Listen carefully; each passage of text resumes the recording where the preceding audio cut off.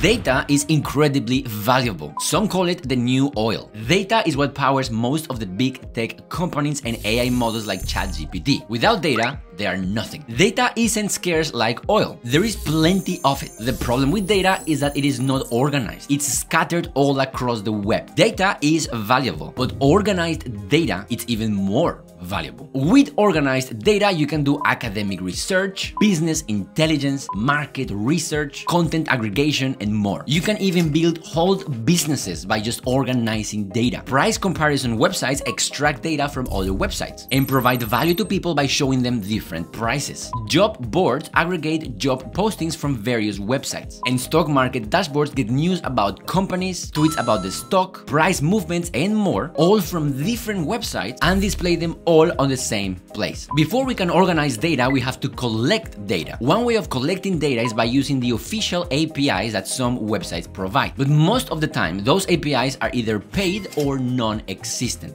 This is when web scraping comes in. Web scraping is a method of data collection where we extract data from websites that do not provide an API or a direct way to access the data. If you are a data scientist, marketer, developer, or researcher, web scraping is a tool that you will eventually need to use to extract the data you want. But of course, the companies that have the data we want know their data is valuable, and they always make it harder and harder to scrape their websites with things like CAPTCHAs and bot detection software. The good news for us is that thanks to Scraping Browser, we can scrape websites without the fear of getting blocked. And that is what I want to show you today. Let's pretend you are going on a trip and you want to find what is the cheapest day of the week to fly on. If we wanted to do this manually, we will have to go to Skyscanner, for example, and manually click on each day of the week to see which one has the lowest price. That looks like a process we should be able to automate using web scraping. To scrape a website like Skyscanner, we would need to automate our browser. And to automate our browser, we have many options. We can use Selenium, Playwright, or Puppeteer. The good news is that Scraping Browser works with all of them, so you can use whatever you want. The Puppeteer code that does what we want looks something like this. Here we are launching Puppeteer, which will launch an automated browser. Then we are opening a new tab. We have a list of dates we want to check: October 20, 21, 22, and 23. Then, for every date in our list, we are opening the Skyscanner website, going from Seoul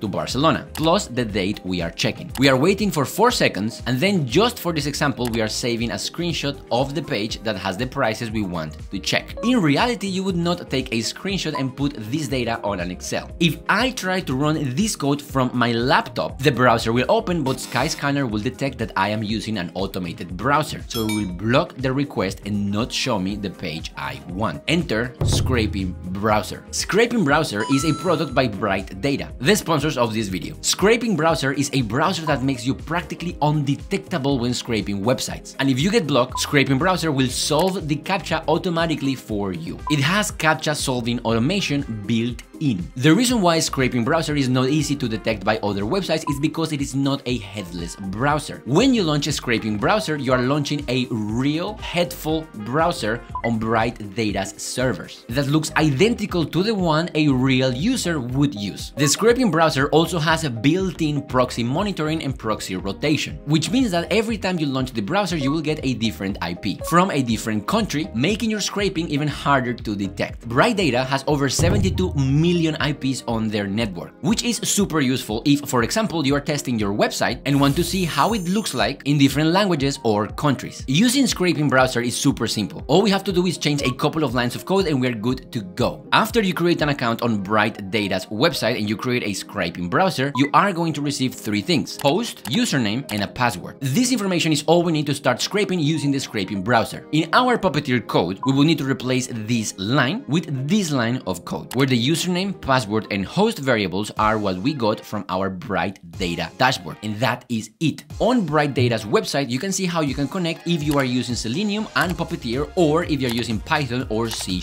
With Scraping Browser, if we run our code, we're not going to see anything in our screen, since the browser is not being launched in our computer, but on Bright Data's servers. To see how the Scraping Browser is doing, after we run our code, we can go to the Scraping Browser dashboard where we got our credentials from, and there we can click on on the button that says Chrome DevTools Debugger. That will give us a link to the instance of scraping browser that we're currently running, and after we click it, we will be taken to a screen where we can see the developer tools and a live view of the browser. As you can see, it works like a charm. We go to each page we want to without getting blocked. Because some ticket websites change prices depending on the country, to launch a browser from another country, we could change the connection string a little bit. This connection string will give us a browser on a random country. This one will launch a browser specifically from Korea. This one specifically from Australia. All we have to do is write -country- plus a 2-letter country code after the username, and we will get a browser launched from that place. By writing -country-